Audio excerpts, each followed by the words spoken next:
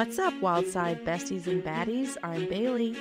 And I'm Chelsea, and we're here to walk you through the wild sides. From homicides to hosticides and everything in between. We're so glad you're here, so buckle up and enjoy the ride.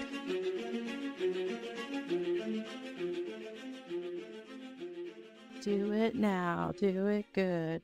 Read this episode just like we should. That was a quick edit there. Quick censorship.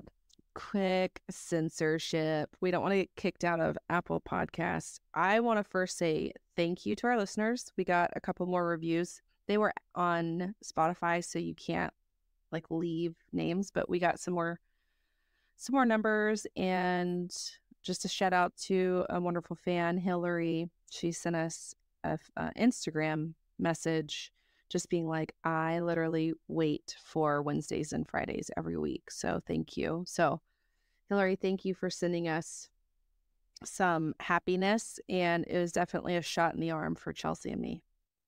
A shot in the arm? Yeah, like a shot in the arm. What does that mean? Like a boost? Yeah, like a booster, like a shot in the arm. I've never.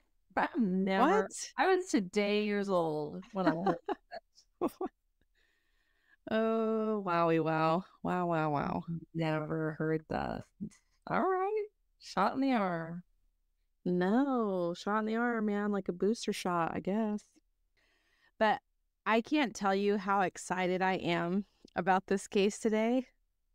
I am such a nerd for this case, and I didn't realize how much I love nonviolent crimes. They're pretty great. I am officially converted into nonviolent crimes. I love them. And I love presenting crimes that don't have a lot of really heavy stuff, because I feel like we get to be more fun and lighthearted in ourselves than having to be more serious to get through some really heavy stuff. You know what I mean? Yeah, Bailey has to do a lot less editing of my inappropriate comments. Yes. Literally, the last episode we did, I was talking about DNA analysis for identifying a victim, and Chelsea was like, do you think if there was a zombie apocalypse that we'd have zombie dogs? And I was like, what? And then I'm editing the episode, and I was taking out that whole 45-second span, and Chelsea's like, I'm really sad you took out my dog comment. And I was like, right, because we were just talking about an unidentified victim. And she was like, I didn't say that right then, did I? And I was like, yeah, Chelsea, you did. Okay, to be fair, you were saying that the canine unit was there trying to find that mildly to moderately decomposing body. And that's what made me think of it. I was thinking of the canine unit, and I had World War Z on the brain, and it just made me think. Yeah, I understand you. I just feel like 89% of the listeners would misinterpret that as being insensitive. Or 89% would be like, that's a really great point. I've thought of that myself. Yeah. Well, I just want to point out that this is episode number 69, and we landed on the moon in 1969. Allegedly. No, we absolutely landed on the moon in 1969. No conspiracy theories about that. Oh, your mother would be disappointed in you, Bailey. Oh, we're not going to go there. Did you understand what I said? We landed on the moon in 1969. Yes. You're not going to be like, what does this have to do with anything, Chelsea? What does this have to do with anything, Bailey? This has to do with a book that was written by a man named, what is his name? Ben Mesrick. Okay. And the title of his book is called Sex on the Moon. Sex on the Moon. Is that like the precursor to Sex on the Beach? Isn't that? Nope. Or what is it? Cake on the Beach? What was that song? I don't know. That Jonas Brothers song. Chelsea, I don't listen to Jonas Brothers, so I don't know. It wasn't. It was one of the Jonas Brothers. Thank you. So this episode is, are you ready? This is the notorious NASA moon rock heist. The NASA moon rock heist. This makes me very uncomfortable because we don't have a good history of things happening well for people who steal rocks. Like you stealing volcanic rock. From Hawaii, and then Hurricane Katrina hit like right after, so everybody in my family thinks that it's my fault. Well, because then you were told not to, like it was a curse on you if you took those rocks. It was, for like 7 years or something. I don't know. Maybe lifelong. It makes me nervous about these rocks. I just feel like it's going to be very nefarious, very sinister. Yeah, well, this is the notorious NASA moon rock heist. I have never heard of this before in my entire life until I ran across the book. And you'll be so proud of me. I ordered the Audible version, listened to some of it, not all of it. Got the juice out of that orange that I needed, and then here we are. Mm-hmm. And so this all circles around one person who will have some accomplices, but this main person, his name is Thad Roberts. Thad, T-H-A-D? Yes. I think that's the wildest name. I've known a handful of Thads, and I'm assuming that it comes from Thaddeus, but I just think that is the wildest name. Yeah. And so I'm going to start with a background of Thad because I'm going to do some like unofficial deep dives into his psyche as to like why maybe he behaved the way that he did. Okay. Speculations, right? It's not diagnosing, it's speculating. Yeah. Behaviors, not people. Sure. Right. So we are going to start this story in Utah. I think there are rocks in Utah, actually. I don't know. But Thad Roberts was born in 1977 in Utah and grew up on a farm on the outskirts of Syracuse, Utah. He grew up in a very, very Mormon family where Thad viewed his father as a highly religious and fairly brutal man. Yep. When Thad was a freshman in high school, it was there where he met his high school sweetheart, who would go on to be his first wife, and her name was Katie. The two dated throughout high school, but kept it a secret from their respective families due to the religious beliefs that governed relationships where premarital sex was the ultimate sin. Yes. So he would even, Was Katie a Mormon as well? Was she a practicing Mormon? Yes. Okay. So it wasn't any like super scandalous, like she was Baptist or something.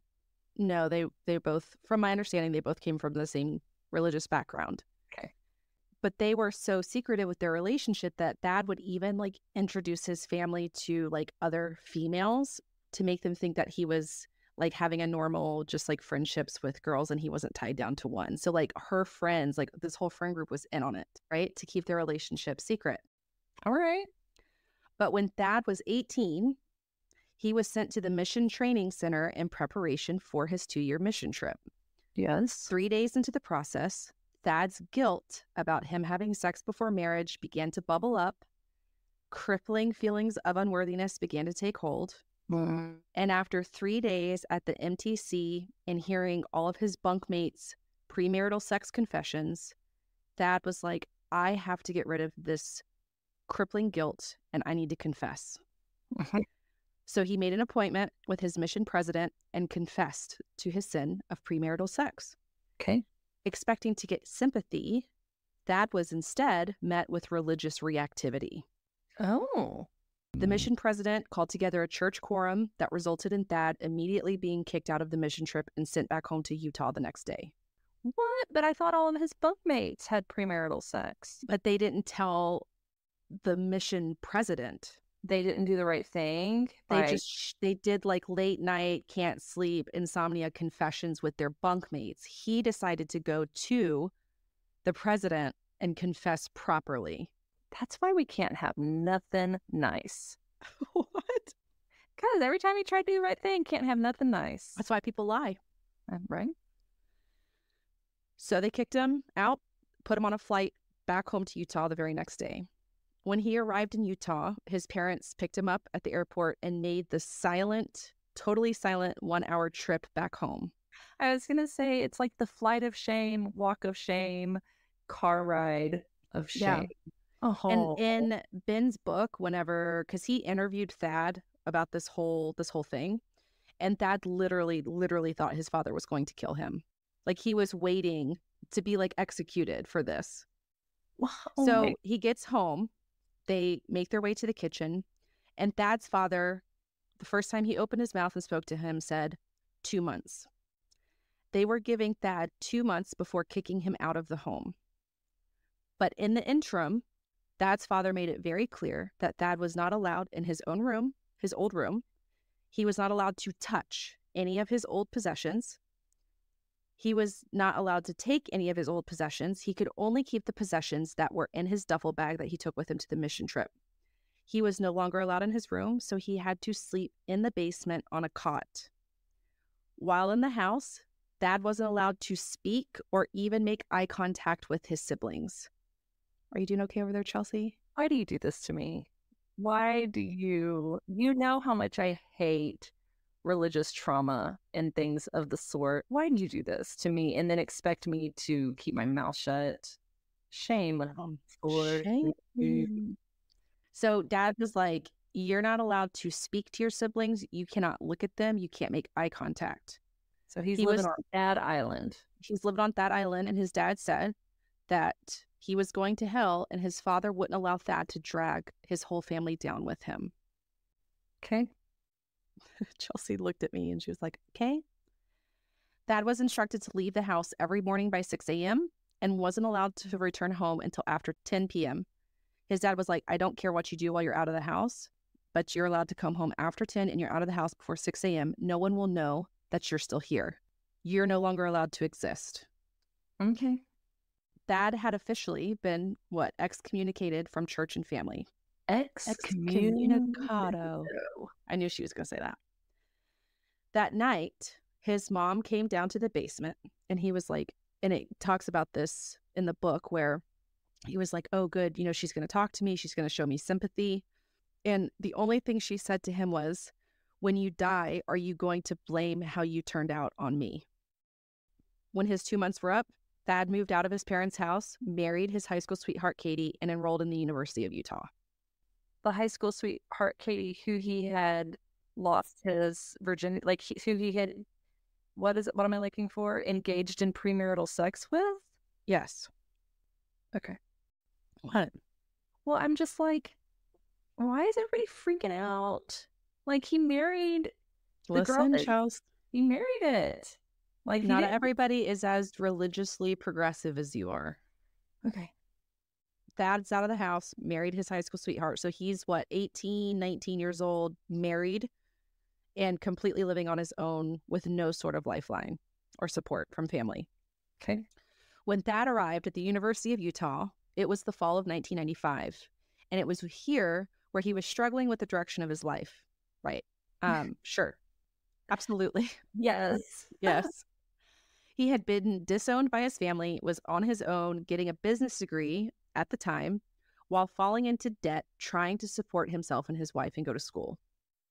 He had always loved science and space, and somewhere in his first year of college, an unrelenting determination grasped Thad, and he had this kind of epiphany, and all of a sudden, he was totally determined that he was going to be an astronaut. Okay. Thad told his wife, he told Katie, that he was going to go work for NASA. He was going to become an astronaut, and he was going to be the first man on Mars. Okay. And Katie's like, sure, I support you. Great. So the next 2 years of his life at university, he is molding himself into the ideal candidate for NASA to achieve his goal. He triple majored in geology, geophysics, and physics. That's wild. He began volunteering at the University of Utah's museum, working in the geology department, cataloging and inventorying rock samples. He routinely participated in U of U's anthropology department's excavations, doing dinosaur digs. All right. He knew which traits and experiences NASA looked for, so he went on to get his pilot's license and became a certified expert scuba diver. This dude is wild, right? He doesn't have an off switch. There's no off switch with Thad Roberts, and you're going to see that throughout this whole case. Dang. He learned Russian and Japanese and founded the Utah Astronomical Society. Oh my goodness. Thad Roberts did absolutely everything he could do to be the perfect candidate to achieve his goal. By his junior year, Thad set his sights on the Johnson Space Center program, also known as the JSC Co-op, but the odds were really stacked against him because it was a really coveted slot. So my research said it was a job and an internship and a paid internship, so take that as you may. But the individuals typically picked for the JSC program were overachievers, and they weren't just nerds, but they were like whole well-rounded packages. Yeah. Competing from all over, probably the world, but definitely the United States. Only about 6% of applicants are accepted from schools for the program, and a lot of them are from like Texas A&M, University of Texas. Most of the candidates accepted are engineering majors, which Thad was not. Mm-hmm. So he definitely had the A disadvantage. A disadvantage there. He was also considerably older than most college sophomores, comparatively speaking. Well, yeah, because he had that stint where, even though it wasn't very long, I'm sure that stint of trying to go into the mission field and all of that, and then coming home, and then he did business school for a little bit. Yeah, right. Yeah, that makes sense. And he was also married, right? So he was kind of in a different category than a lot of the applicants for this JSC program. Mm-hmm. But it was literally his best and only avenue to becoming an astronaut. There was no other way to get to the top without going through a really prestigious position like this. For nearly 3 months, Thad emailed or called the JSC co-op department every day asking for an interview. Okay. Then one day, he's cataloging rocks in the basement of UNU. He receives an email from Bob Musgrove, who is the director of the JSC co-op program, to schedule a phone interview. Oh, don't you know he was so excited? He was so excited, and he was just like, I've got one shot. And he did. He had one shot to do this. With Thad's interests in physics, geology, and anthropology, and years of fossil hunting experience, Thad had the makings of a planetary geologist. But what really sold NASA on Thad Roberts was his enthusiasm.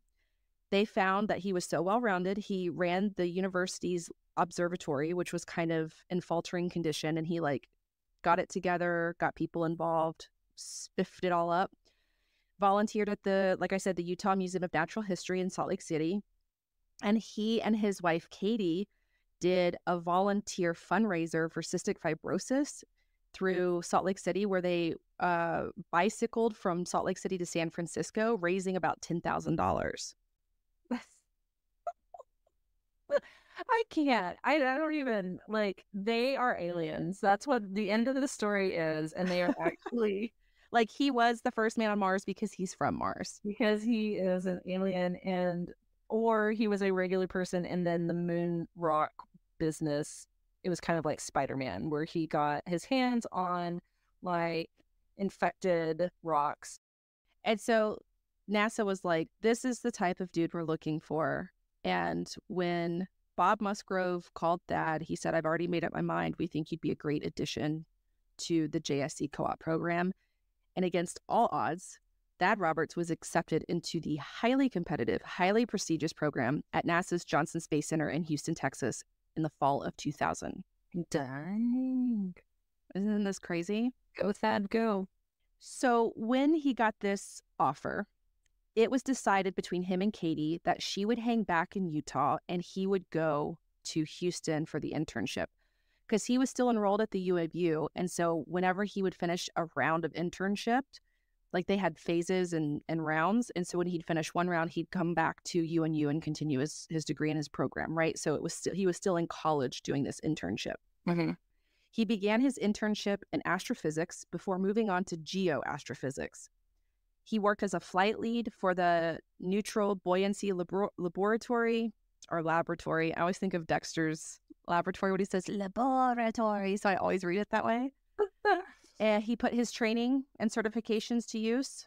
He had a role as a support diver, helping space-suited astronauts practice their tasks in 40-foot deep pools.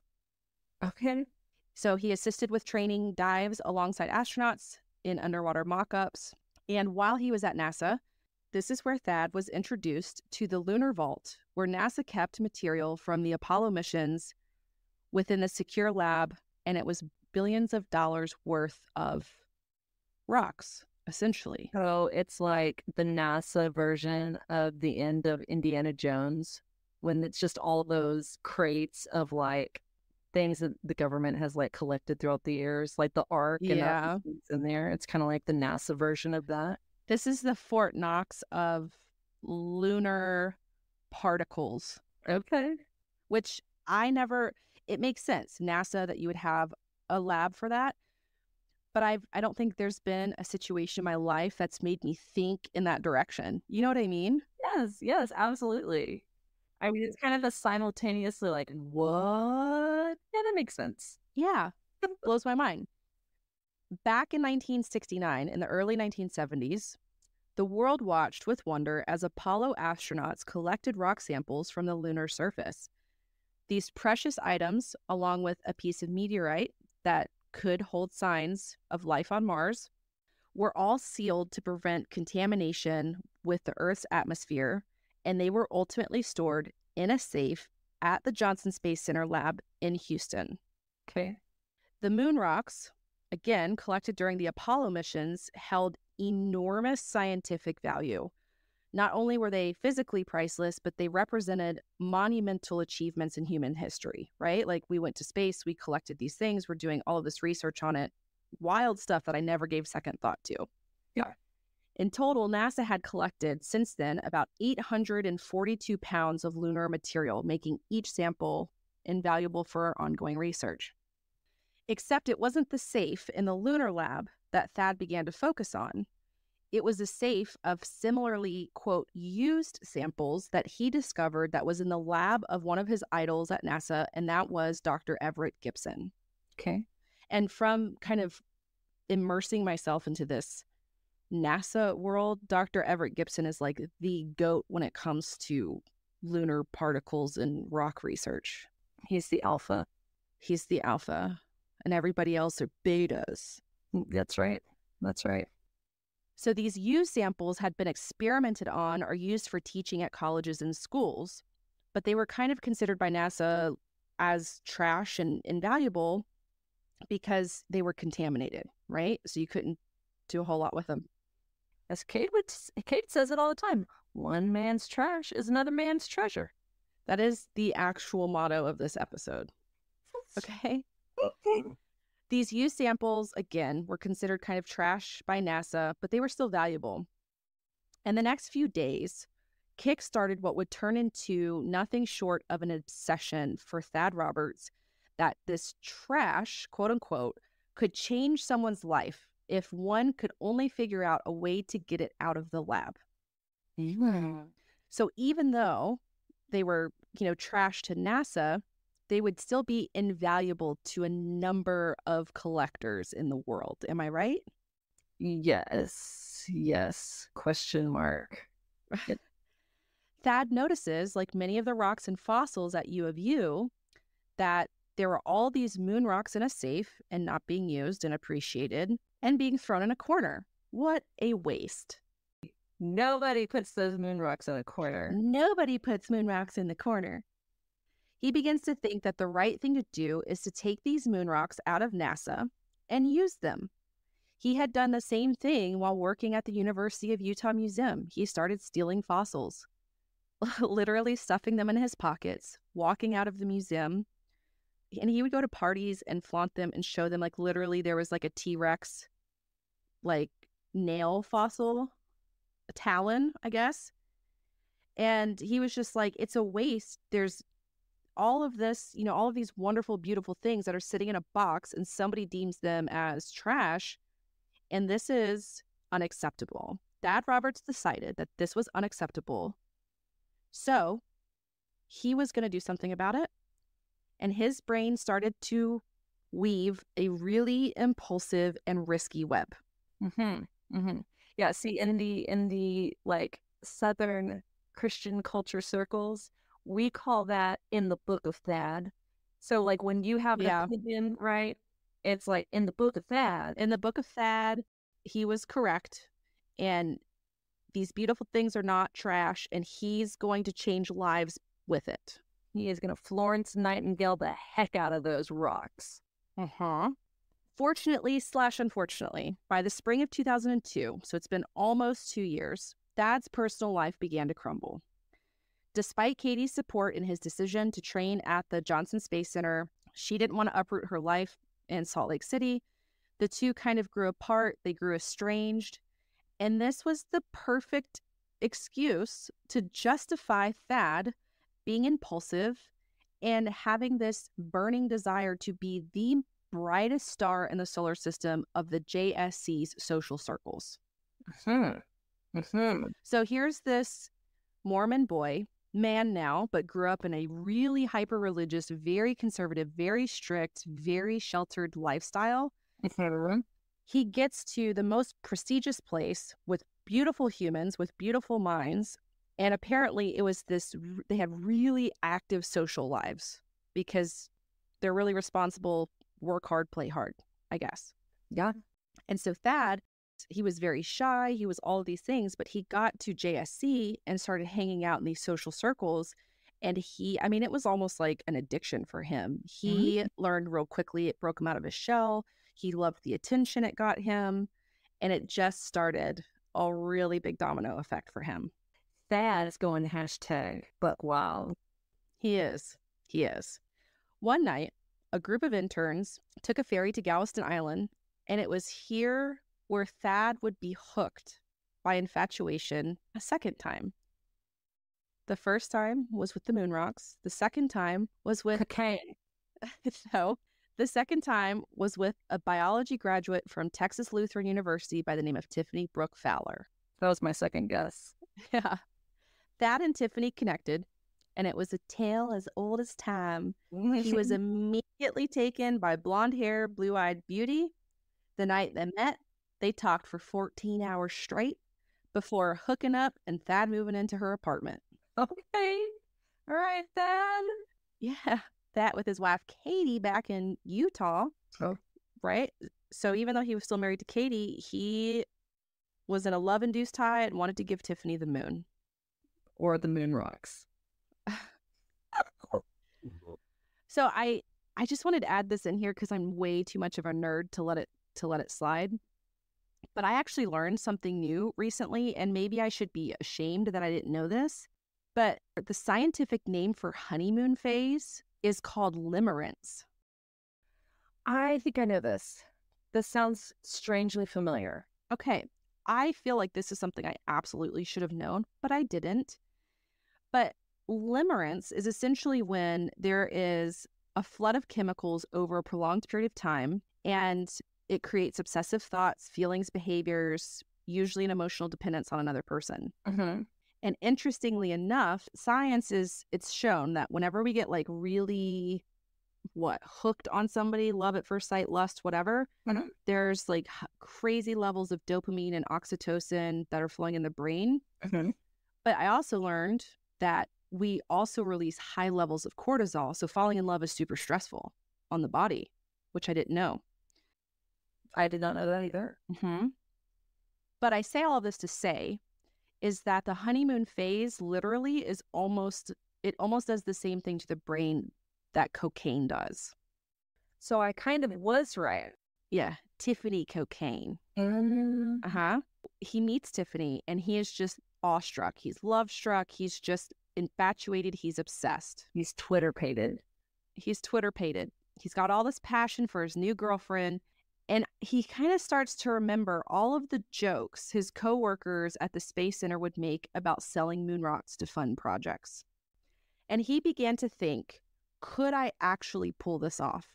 And according to him in his interview in the book, he was like, it wasn't really a serious thought until he said it out loud to Tiffany. And she says, wow, that sounds so romantic. Oh, Tiffany. And hearing this sealed the deal for Thad. Tiffany. He no longer was thinking if he could, but he was now absolutely cemented into the idea that he absolutely should. I think we need to take a pause and talk about what's wrong with Tiffany thinking that illegal activity is romantic. I'm so glad you said that, because I literally wrote another nerd paragraph right here. And falling in love affects intellectual areas of the brain and triggers the same sensation and euphoria experienced by people when they take cocaine. And it's not just part of the brain that is like the happy vibe feedback part, but it also affects the core system that drives motivation. So activity in these circuits prompt people to take action. It makes things attractive and literally increases, quote, motivational salience. Okay. Simply put, it makes you want things and it makes you want people.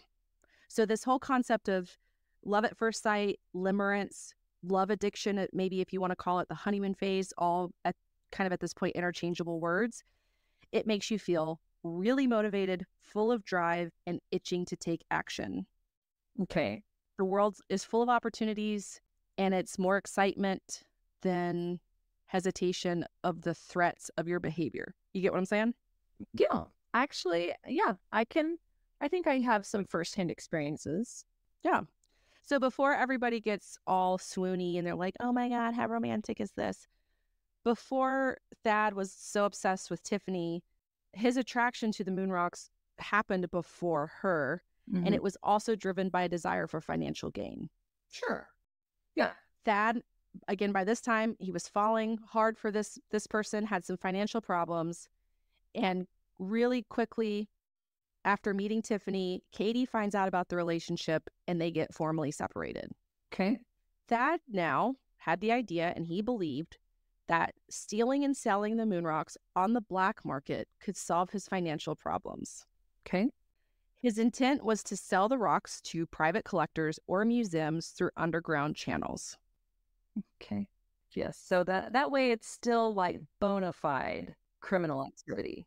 Like he's not just going to sell it to like some dude on the street. Yeah, some millionaire up in Montana that just wants to have them. Like he's going to do something righteous with them. Put them in a place where they belong. No, I don't think so. It was literally just selling them to the highest bidder. I'm just saying, I bet you he had a process in his mind that was like, and not only am I going to sell it to the highest bidder, but I'm going to make sure that it goes. It sounds like there's a lot of control in this environment. So now that he had the plan, I don't know if plan's the right word yet, but the idea, the motivation, the motive. The brainstorming phase. The brainstorming phase. He starts researching how he could actually steal the lunar samples locked away in Building 31N. And this is where NASA's Astromaterials Research and Exploration Science, so ARES, the ARES lab is at the Johnson Space Center. And with it being 2000, he also had Ask Jeeves, the search engine. Oh, I totally forgot about that. Remember Ask Jeeves? Yeah, I too. He had that on his side as well. Take that, Chat GPT. Yeah.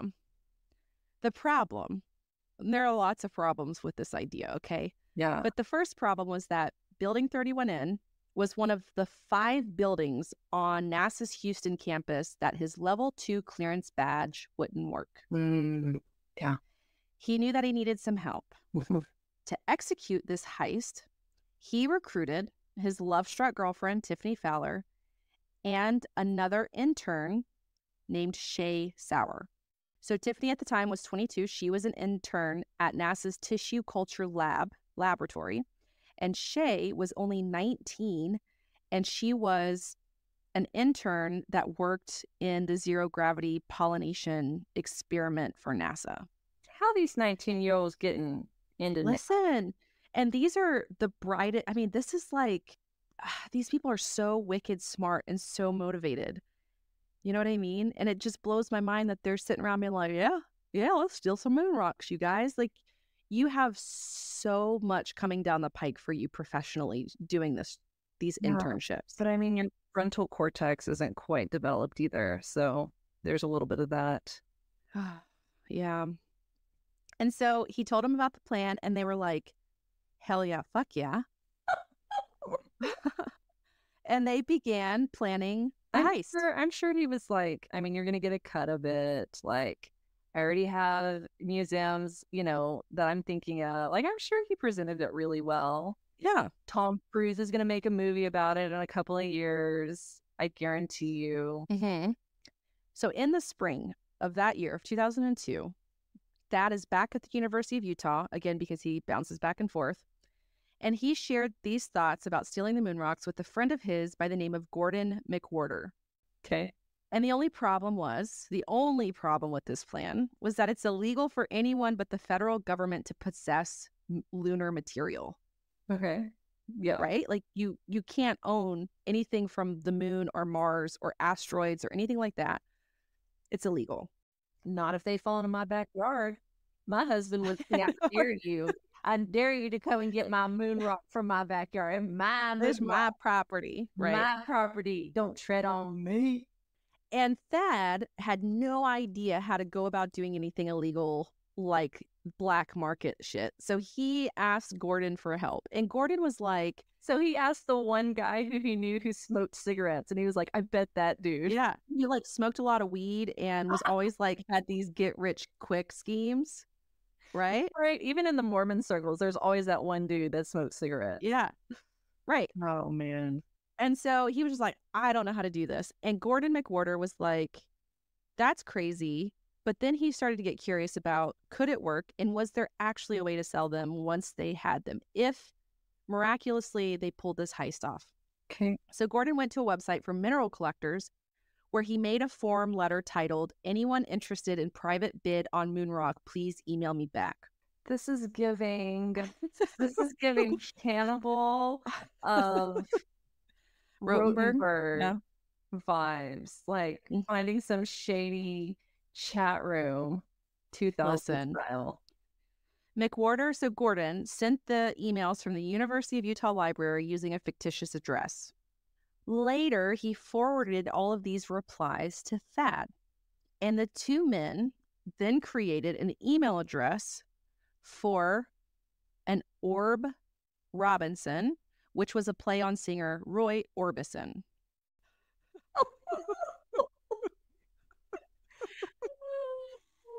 So they created a woman walking down the street. So they're like, yeah, Orb Robinson. And eventually Gordon put them up for sale on a website for the Mineralogy Club of Antwerp, Belgium. Okay. And the listing read, genuine moon rocks going for anywhere from $1,000 to $5,000 a gram. I was about to say, like, what? I mean, I know that it was in the 2000s, but that's pretty cheap. But no, when you say a gram. Yeah. Yeah. Because I think there's like 6 grams of sugar in a sugar packet. Mm-hmm. You know what I mean? Like that kind of puts into perspective for you. Oh, yeah. I have literal no brain capacity and ability to understand grams. Mm-hmm. Like weights and measurements, my brain just stops working. I don't know how to do that. Yeah. And it was no surprise that a potential buyer popped up real quick. And there was an article I read that they said there's a kind of fever that comes over some people about like moon rocks because it's considered a quote ultimate collectible. I mean, right? There's no moon rocks available. So if you come across one, it's like the ultimate collectible for people. And on May 7th of that year, 2002, a man by the name of Axel Immerman, he was a Belgian amateur mineralogist, he received an email from Orb Robinson. And so Axel replied. So Axel Immerman, and he was a Belgian what? Amateur mineralogist. Okay. He received this email and he replied that he would definitely possibly be interested in the offer if the price was right, but only if the samples could be authenticated, which is fair. Mm-hmm. They went back and forth about the authentication, sample size, and price before Orb finally offered $300 a gram for a kilo-sized moon rock. The catch here, however, is that Axel Immerman, this Belgian dude, became suspicious of the sale and mid-negotiations contacted the FBI. the American FBI. And he was like, hey, y'all, I just want you to know that I got offered this offer for moon rocks. This seems Sus. sus, and you boys need to jump on this. And the FBI was like, bet. So FBI agents, what? I just can't handle this teeter-tottering of conscience. Like, that's what's so weird to me. Like, I will definitely buy moon rocks from you off of the black market. However, I'm also going to turn you into the FBI. Like, this is it's wild. not the black. They weren't on the black market. They were on a mineral cell website, like a normal. And so I think from my understanding, it was one of those things like Axel must have assumed that they were previous owners of like moon rocks. And so they had decided to sell their share of it. So it wasn't necessarily, I guess, illegal. Right. But then whenever the negotiations, they were going back and forth, Axel was like, this, like, I'm pretty sure like this is stolen government shit and they're trying to sell it to me kind of stuff. Right. Like every truck that Lucas has tried to buy off Craigslist. Yeah. So the FBI is like, bet. They had Emmerman email Orb Robinson and be like, yes, I'm interested in buying your lunar treasures, right? Now, FBI agents were initially convinced that it was an internet scam to scam Homeboy out of money. But what they found out is they traced the emails and determined that some of them came from the Johnson Space Center. And so Special Agent Lawrence Wolfdenhan was quoted as saying, my God, they might actually have access to these things, which turned we think this is a prank into, oh shit, this just turned things up a notch. It's getting real up in her. The Belgian collector, Axel Emmerman, responded in his email, which, by the way, is really the FBI responding, right? They respond to Orb and they're like, hey, absolutely, I'm here to buy it, but I can't come to the United States until September. So my brother, Kurt, and my sister-in-law, Lynn, who is also a mineral collector, they're going to meet up with you to verify the rock's authenticity to complete the deal. We'll meet up with you in the parking lot of the old Kmart. Yeah.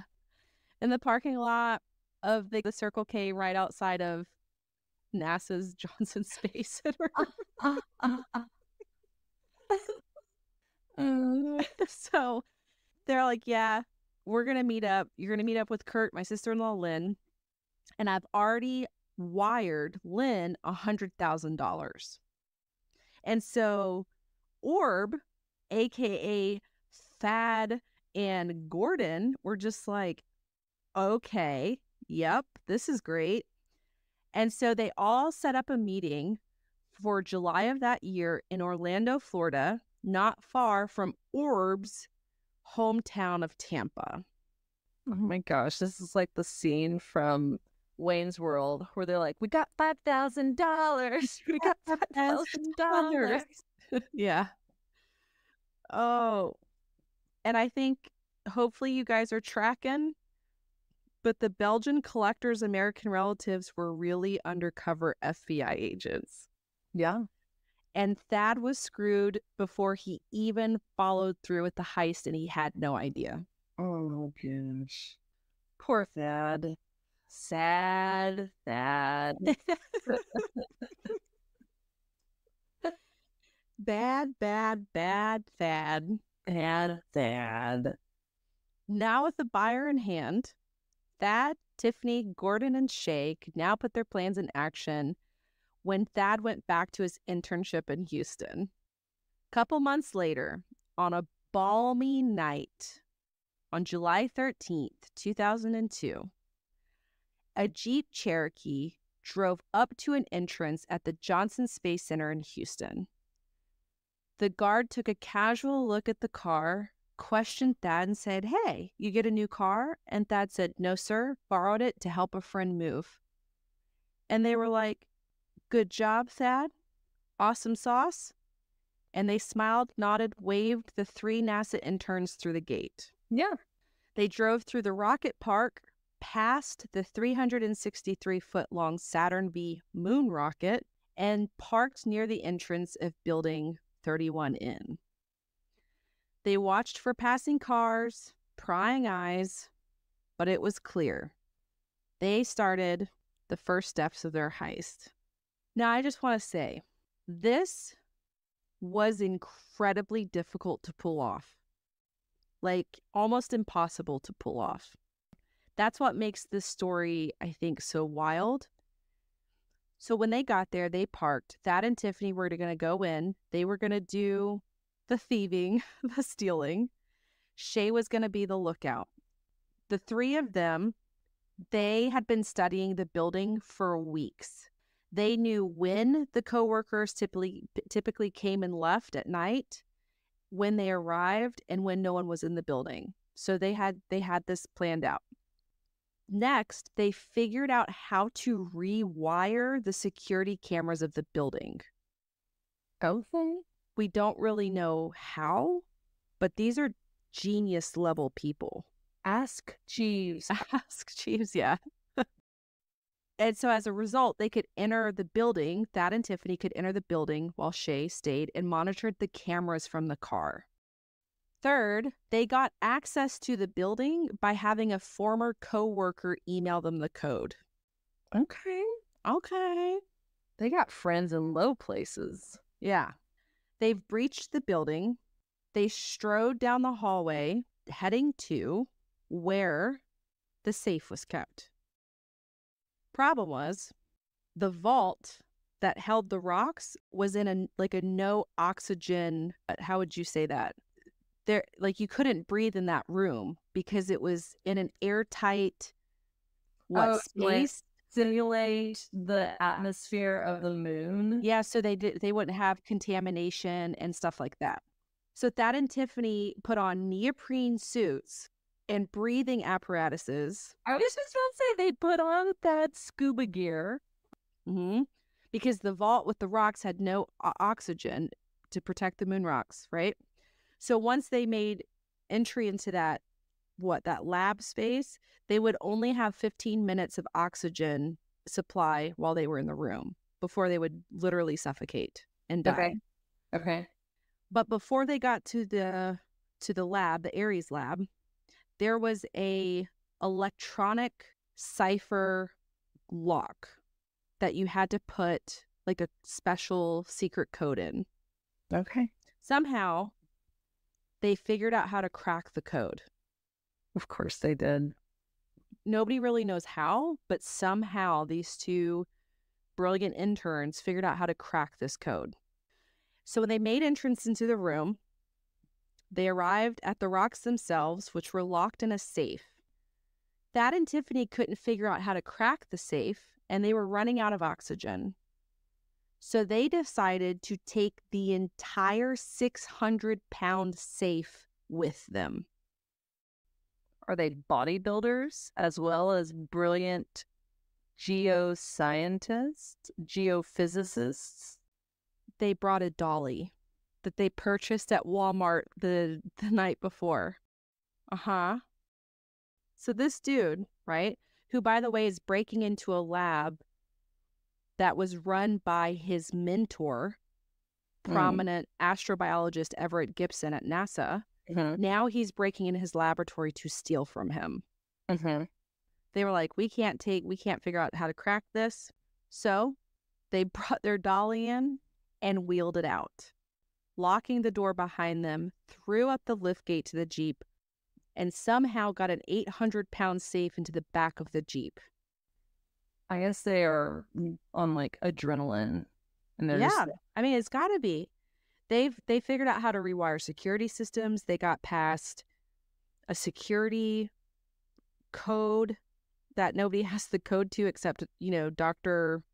Gibson. They figured out how to crack that. They had neoprene suits and breathing apparatuses to steal the safe. Isn't this the craziest shit? Yes. Yep. So they throw the safe, the whole 600-pound safe, into the back of the Jeep, closed it, got in, and started to drive away. Even though the Jeep was weighed down, right, and driving almost at an angle, And the speed limit on the roads that they were on was 5 miles an hour. And so they had to drive 5 miles an hour across this entire compound, went through security checks with a 600-pound safe in the back of the Jeep, were not stopped, were not searched, and left the compound. I mean, yeah. I would be like, hey, y'all have a nice night, you know? I would have just been like, what's up? What's up, Shay? What's up, Tiffany? What y'all doing? Y'all moving a couch? Y'all got a couch back there? All right. All right. Y'all be fun. Y'all be good. They drove to a nearby motel, brought the safe in, couldn't crack it. So they went to a store, bought a power saw, cut it open, and despite all of the noise of cutting through a safe with a power saw in a hotel, no one came knocking on the door. There were no complaints. When they opened the safe, they were blown away by what they found. Inside were rocks brought back from astronauts from every Apollo mission that had landed on the moon, and a Martian meteorite valued by federal officials at about $21 million. There were also items contaminated. It's all contaminated by that Motel 6 air. There were also other items that were completely irreplaceable to scientific research. And I'll get into that a little bit later. So they've pulled it off. They've pulled off hijacking almost $30 million of invaluable, priceless objects literally from whole ass NASA. So they have the safe. Now they got to sell it. They had their guy, right? Axel Immerman. So Thad emailed Gordon and they emailed Axel and they confirmed their meet in Orlando. Shay Sauer stayed back in Houston. Thad and Tiffany loaded a tackle box full of moon rocks into her car, left Houston, driving through the night to Orlando, Florida. On July 20th, 2002, which ironically was the 33rd anniversary of Neil Armstrong's walk on the moon. Oh. Thad and Tiffany, after driving all night in Houston, they arrived in Orlando. They checked into a hotel where they had to wait before the scheduled meet was to go down. And so what does the couple decide to do? Thad gets the moon rocks, puts them under the blanket, and the two proceed to have sex on the moon rocks. You ever get kinky with those things? So Thad literally now had the bragging right as being the only dude to technically have sex on the moon. Oh, I get it. Oh, I get it. I see what you did there. Did you make that up yourself? Bailey? No, because the name of the dude's book is Sex on the Moon. Oh, that's right. Oh, heavens. So they have sex on these moon rocks and just have contaminated in so many ways invaluable scientific evidence for research. Oh. And this is why the debate still stands of what is the definition of knowledge, right? Like, how can somebody be so smart and so dumb all in the same breath? So they get to the hotel, they throw the rocks on the bed, screw on the rocks, and then by that time they wrap it up, whatever that looks like, and it's time to meet the buyers. They drive to Italiani's restaurant on Orlando's International Drive. When they get there, Gordon and Tiffany sat in a corner of the restaurant while Thad waited at another table for Lynn, remember the sister-in-law. Right. While the trio communicated with walkie-talkies to each other. Lynn shows up, walks in, and this is actually FBI agent Lynn Billings, walks in and asks for Orb. She and Thad talk, become acquainted, and then Lynn's husband, Kurt, who is FBI Special Agent Lawrence Wolfenden, he arrives, join Lynn and Thad at the table. When Kurt gets there, Gordon and Tiffany join in, and now the four of them are sitting around eating dinner, discussing the deal of a lifetime. Everybody in the restaurant, unbeknownst to Thad, Tiffany, and Gordon, literally every person in the restaurant was an FBI agent. Okay, this is like Miss Congeniality at the very beginning when she's, right? Yes. They're all sitting in that restaurant. Yes. So they finish dinner and they're like, let's take this to a place where we can actually, trade our funds in the rocks, right? Thad gets into Lynn's Jaguar. They drive to the Sheraton Hotel. Tiffany, Gordon are following. When they arrive at the Sheraton, as the trio stepped out of their vehicles, 40 FBI agents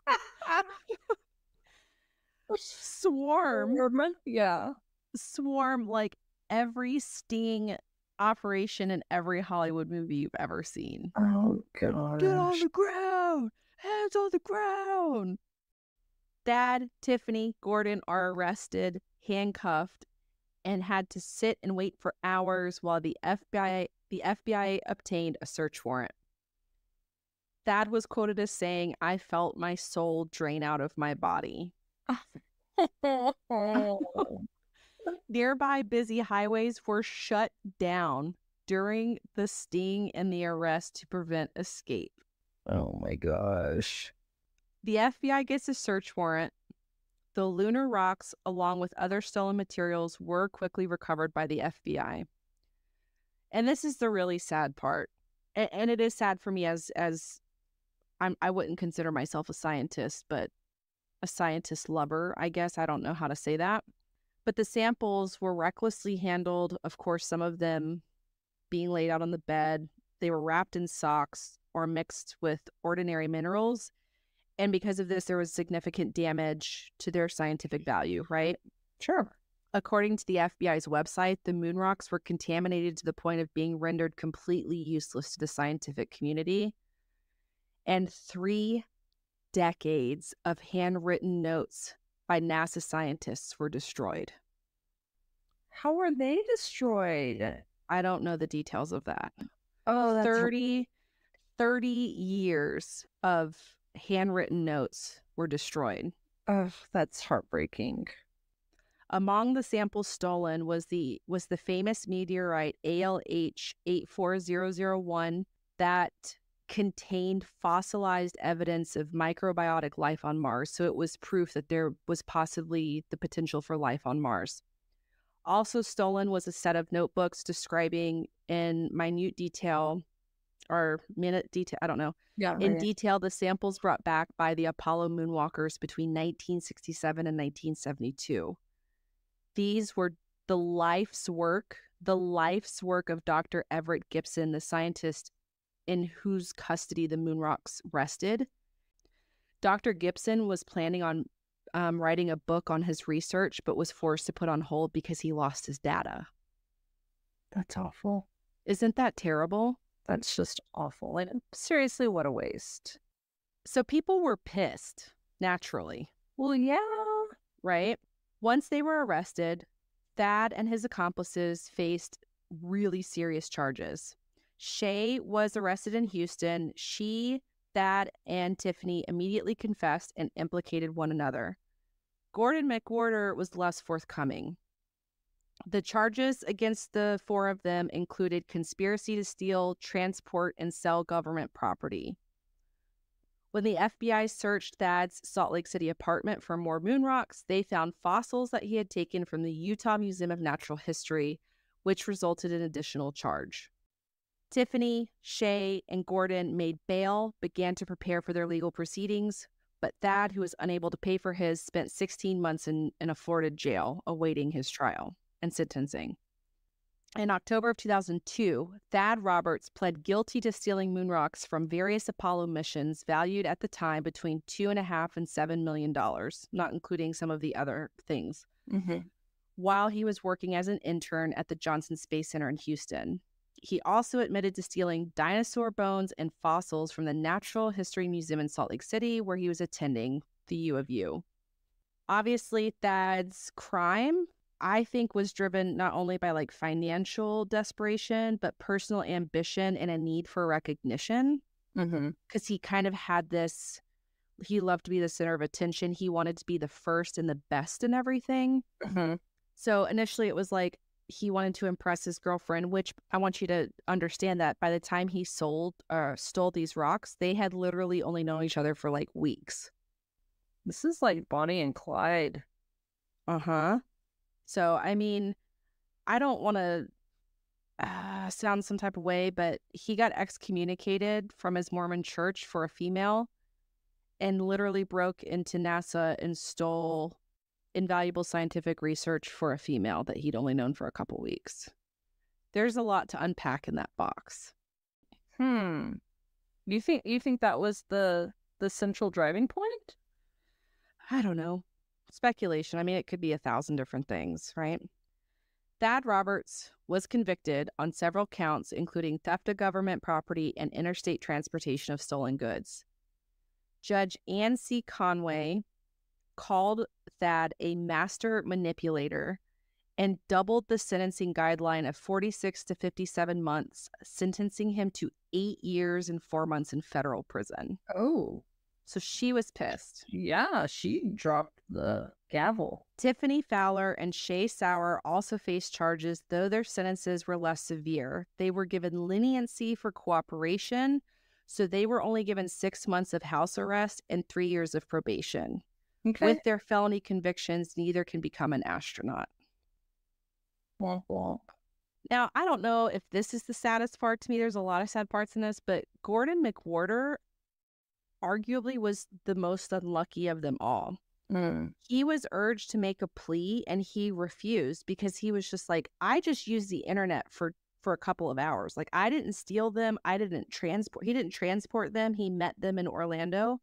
He was like, I'm not a terrorist. Like, I'm just a college kid who got caught up in a glorified fraternity prank. And I don't think he's super wrong, but he ended up getting 6 years in prison.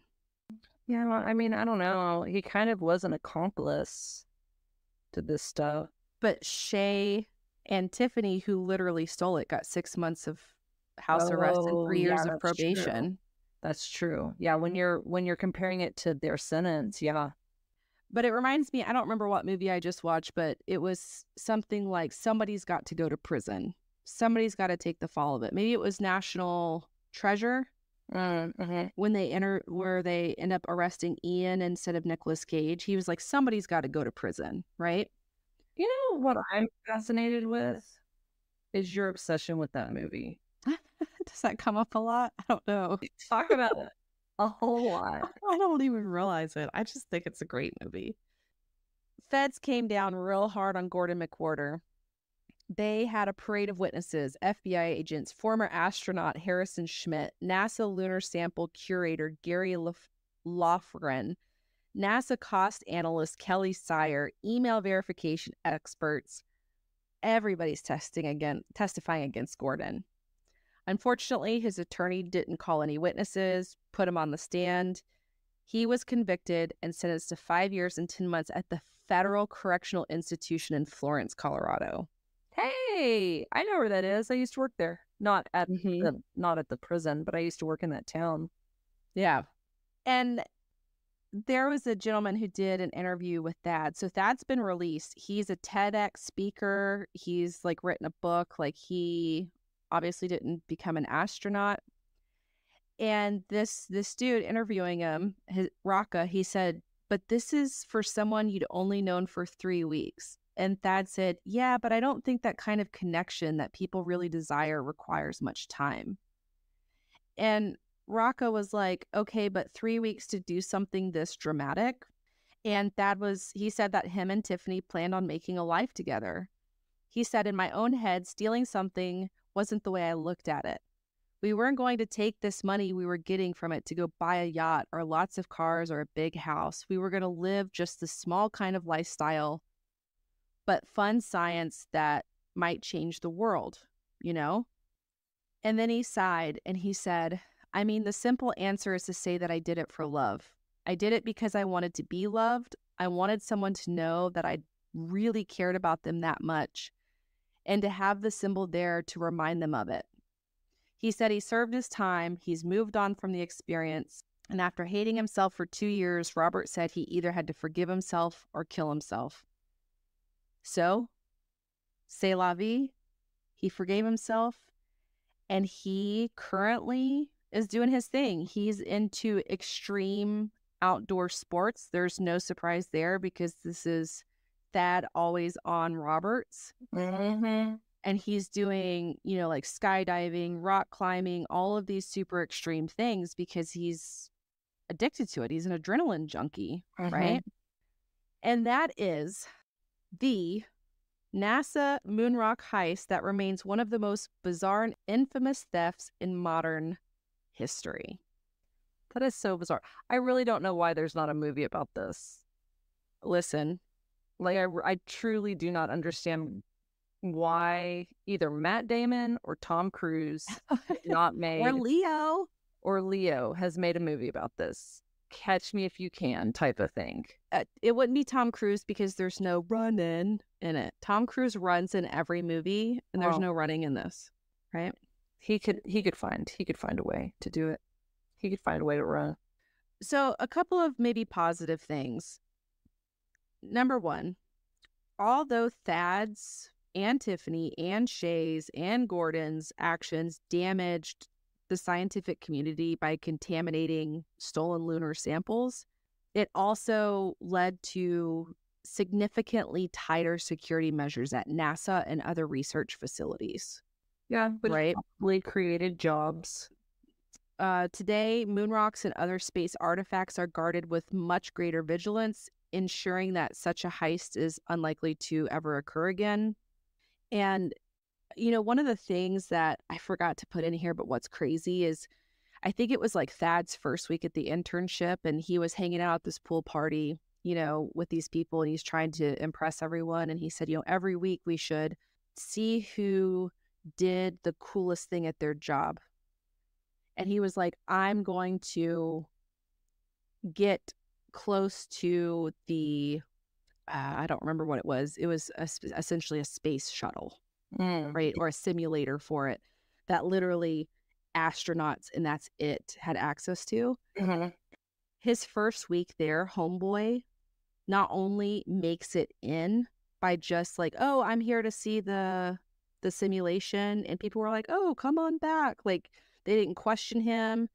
He just put on his confidence. He walked in and he got to like participate in it, which never happens. And he had been at NASA for a week. So this guy just had, like, I think the thing that blows my mind is if he had put all of this talent and motivation and energy into being the greatest, he probably would be the first man on Mars. You know what I mean? But instead, he stole some rocks, had sex on it for a chick that they never talked to each other again after the trial. Oh. Right? Yeah. I mean, I don't know. To me, it's kind of what you're always saying, where it's like, don't kid yourself. You don't wake up one morning and you're just like, I'm going to commit a kidnapping or a murder. Like, it's something that's been brewing for a while, and you just finally have, like the opportunity for it. I mean, I hate to say it, but he probably was slightly opportunistic, and he probably was like, this is the boost that I needed to take this plan to the next level. Yeah. Because, I mean, seriously, like, he probably been doing it, like you said, for years. He's been stealing fossils. He's been doing this stuff. So it's hard for me to be like, well, I just did it because I loved her. I'm like, no, you did it because you liked it and you got away with it for a long time, and you figured you could get away with it at this level as well. But you didn't. Well, I think, and I brought all that up in his childhood about like the whole growing up in a Mormon religion and all that. And I think a lot of people would feel bad for him because of what happened. And I do. That's religious trauma. We can agree that that's really sad, blah, blah, blah. But he also understood the reaction in his community with his decisions. He understood stealing fossils from U of U, what could happen, what the reaction could be. He knew stealing moon rocks in samples from Mars he knew what it was going to be, but he did it, like you said, because he liked to do it, I think. And like you were always saying, you're like, yeah, and just because we're not saying that just because you experience religious trauma that you're going to steal moon rocks. No. Like causation does not equate correlation. There are a lot of people who have religious trauma and they just get a job selling insurance and drive a minivan, like, I don't know. The other thing is that NASA's JSC co-op program has since added ethics education to training for incoming students. Dude, it's like, seriously, it's like all these kids who are like, this is so dumb. Why do we have to do this? And I always tell kids, I'm like, it's because some jerk buddy, some fad at some point, some bad dad, and now everybody for the next 100 years has to take this lame ethics course. Listen, good job, Dad. You left a legacy, dude. You did a lot of things, but you did leave a legacy. I don't know if that's a good thing or not, but I mean, I haven't left a legacy like that. I haven't had people take an ethics class because of my bad behavior.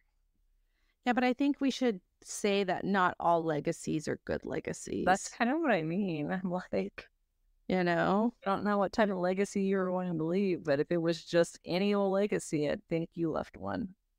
Yeah. Bad. Last thing I'm going to say, since 2002, hundreds of students have participated in a program designed by Senior Special Agent Joseph Gunthians.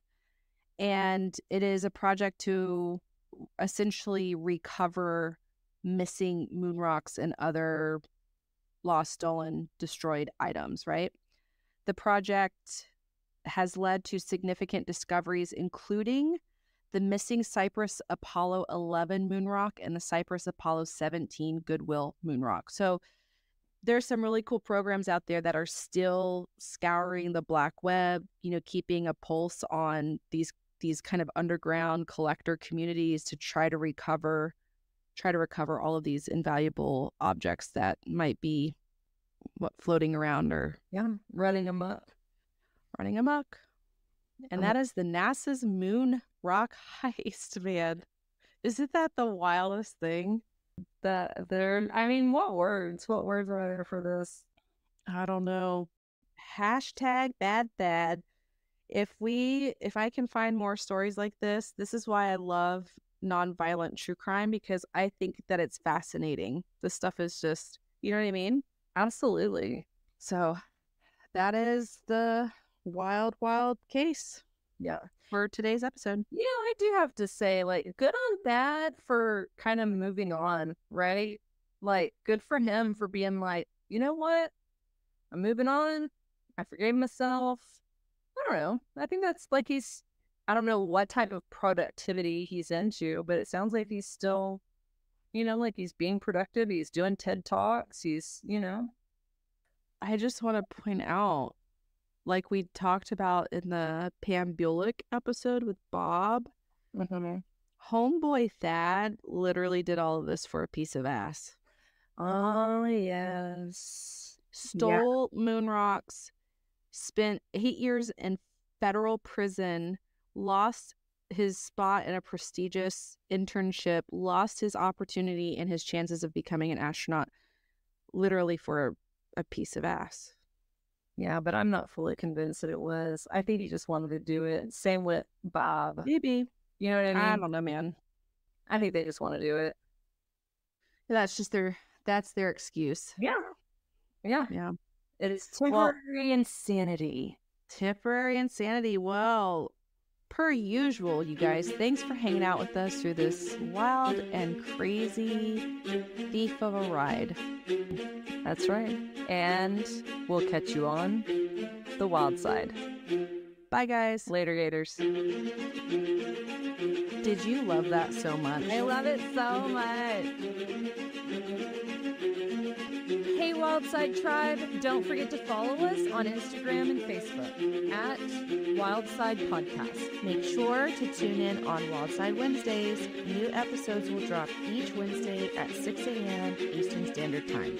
We would love to hear from you, so if you have a wild case recommendation, email us at wildsidepodcast@gmail.com. That's wildside with a C.